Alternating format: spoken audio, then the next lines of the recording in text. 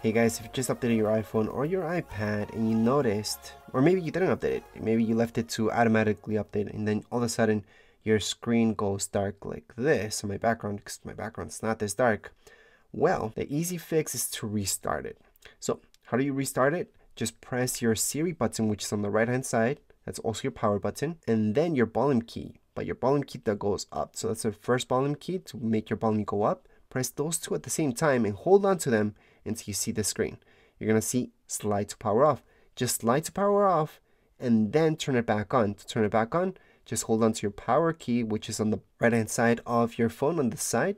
That Siri button is also for your power, so you can turn it on that way. So we're just gonna slide it off. Then to turn it on, you just have to hold on to that power key. It's just gonna turn on Apple logo.